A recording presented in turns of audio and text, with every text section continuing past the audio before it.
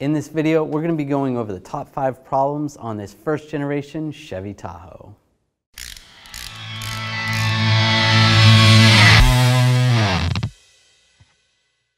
Now there's nothing wrong with this vehicle, there's nothing wrong with buying one or owning one.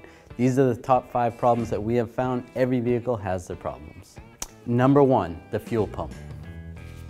Some of the symptoms you may find is the vehicle won't start, or the vehicle runs rough, or it even has a lack of power. Now the fuel pump is located in the gas tank right here. You do have to pull the tank down to pull the straps off, and there's some lines and stuff to disconnect. Drop the tank down. When you replace the fuel tank, it's always a good idea to replace the fuel filter. Having a clogged fuel filter may give you some of those symptoms as well, so you might want to check that before you go ahead and replace the fuel pump, but always check that and replace it. On top of the engine, the back of the intake, there's a Schrader valve right there. You can put a fuel pressure gauge on that, and then you can check to make sure your fuel pressure is up to par. Number 2, intake gaskets. Now the intake is located right in the center of the engine, in between the 2 heads. Now coolant passes from one head through the intake to the other head. So the gasket itself can leak internally into the engine, so it can mix the coolant into the oil, and also the coolant could leak externally too. So you may see coolant dripping on the ground. In that case, you don't want that to happen because you could end up with oil in your coolant as well, and you don't want any of that. Coolant going into the engine oil can actually damage the engine. And if you see that your oil level is extremely high, that could be a case that the coolant's going into the engine. But normally you'll see this oil be a little bit milky. It's not really the case in this engine.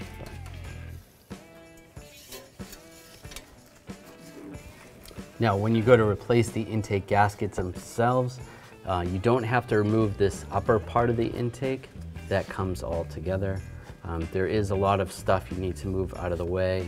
Pull the AC compressor out of the way, pull the distributor out. You're gonna have to recheck the timing afterwards.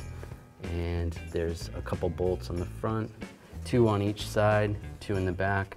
Pull the intake up, clean the gaskets up, put new gaskets down, put it back together, and you should be good to go. Number 3, the power steering pump. Now if you're driving along and you lose power steering, the power steering pump is located right here. A lot of times visually you will look at the pump and you won't see anything leaking or anything visually wrong with it. If you take the serpentine belt off, you could grab the pulley, and the pulley slides right out, and the shaft of the steering pump is actually sheared right off. In that case, the pump has to be replaced. Put everything back together, bleed the system, and you should be good to go. Number 4, the windshield wiper board. Now located right here on the wiper motor, under this cover, there's a board that controls the windshield wipers. It basically tells the motor what to do, and sometimes there's moisture inside that, and that'll cause the wipers not to work. Now what you can do if you're in an emergency situation, just give this a tap. If you have a little hammer, tap that. Sometimes the motor, if the motor's bad, tapping the motor will help at least get the wipers to start working again. After doing that, if the wipers work again, it's only a temporary solution. You're gonna wanna replace this board and or the motor. It's best to replace them both at the same time. Another part that could cause a similar condition that's pretty common is the wiper switch itself. Number 5, door handles.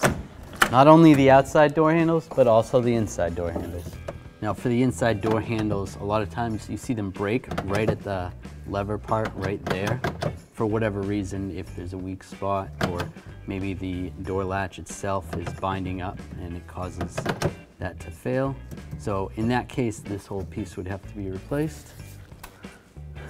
And the outside door handle, now this one's cracked right there, but sometimes the handle part will crack. And in that case, this whole piece would have to be replaced. So those are our top 5 problems for this Chevy Tahoe. Now we sell most of those parts at 1aauto.com. If you enjoyed this video, make sure you subscribe to our channel, ring that bell, and turn on all notifications so you don't miss any of our videos.